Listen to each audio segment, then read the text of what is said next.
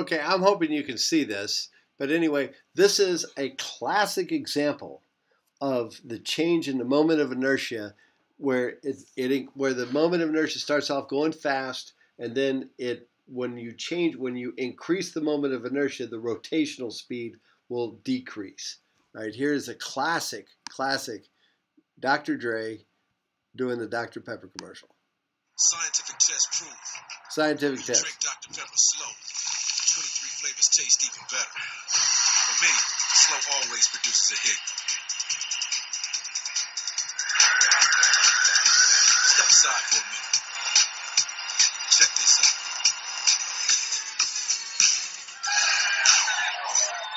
Slow is better. Trust me. Doctor. Okay. Of course, we had some hiccups in there.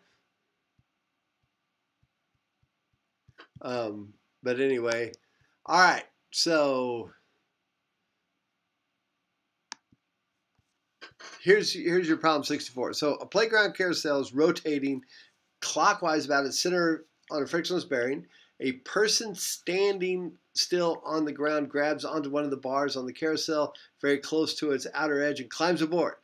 Thus, this person begins with an angular speed of 0 and ends up with a non-zero angular speed, which means that he underwent a counterclockwise angular acceleration, and the carousel has a radius of 1.58, an initial angular speed of 3.48 meters per second, and a moment of inertia of 143 kilograms meters per second squared.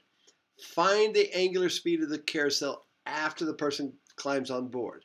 All right, now you can go to the Go tutorial and all of that stuff, but here's the bottom line.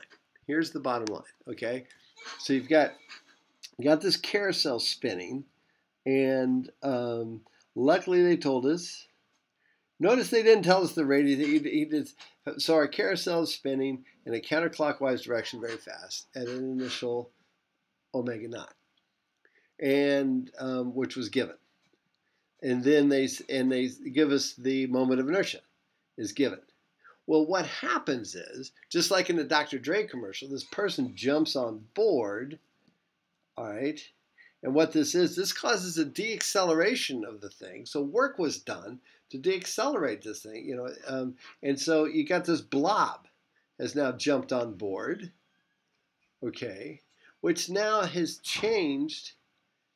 And they're saying he's very close to the edge, so that because if he plopped on board in the middle somewhere, that wouldn't have reduced it so much, its speed so much. But since he's on the edge, his mr squared affects this mr squared. So you've got this I final, which is just equal to I initial plus mass of dude.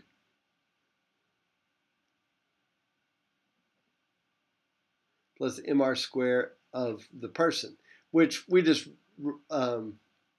which will say he is also at, so I naught was equal to 123 kilograms meters squared. And then his moment of inertia, since we're going to treat him like a blob, the I of the blob is equal to 41 kilograms, whatever he was, times r squared also. So meters squared also. Okay, so that's the way that works. 41.3 kilograms. Okay, let me change that to 41.3. All right. The carousel has a radius of 1.58 meters per second. Oh, so we do have to change him a little bit. I probably should have worked this out ahead of time. But this is kind of cool. This is kind of cool. So if he's at the very edge, and we're just going to treat him like a blob, then I of the blob,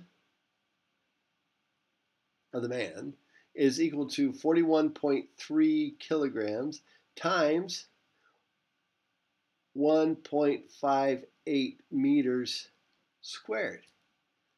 That's quite an increase. That's going to really slow down this carousel. So I naught, omega naught, is equal to I naught plus I of the blob times omega final, and that's what this is what you're trying to find. Okay.